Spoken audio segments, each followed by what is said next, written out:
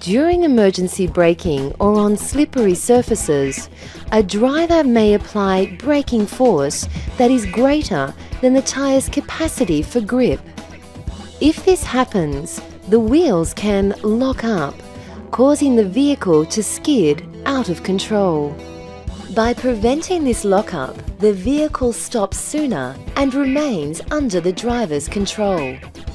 The anti-lock braking system, or ABS, provides this assistance. So, how does it work? Sensors on each wheel constantly measure their rotational speed. The ABS control module samples this data continually, comparing the rotational speed of each wheel.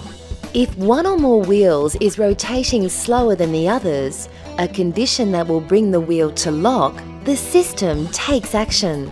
It instructs the brake master cylinder to direct brake force away from the locking wheel, so it releases and regains traction.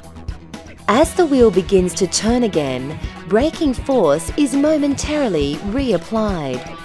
This process is repeated up to 20 times a second and causes the characteristic pulsing feel through the brake pedal.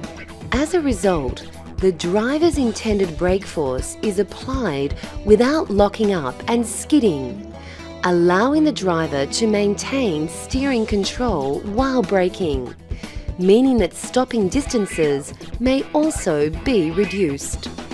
The vehicle on the left has ABS, the vehicle on the right does not. Both vehicles are travelling at 100 kilometers per hour. Let's simulate an emergency braking situation and see what happens. Both drivers apply their brakes at the same time and with the same force. But the vehicle with ABS maintains control while braking and is able to steer around the obstacle.